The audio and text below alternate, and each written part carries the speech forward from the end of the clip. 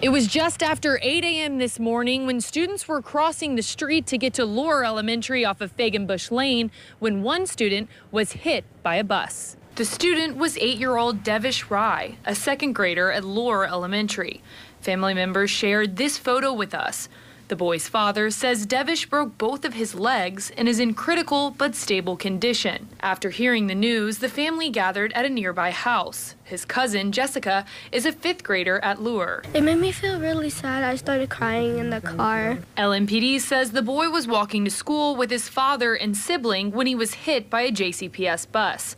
JCPS and LMPD confirmed there is typically a crossing guard at the intersection of Hollow Creek Road and Fagenbush Lane.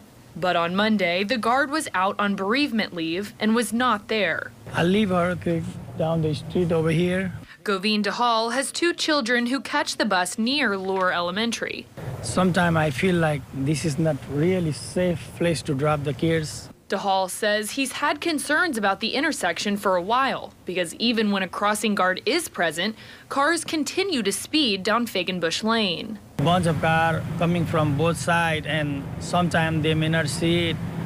And this morning when I come here, I see like accident happen. LMPD is still investigating exactly what happened.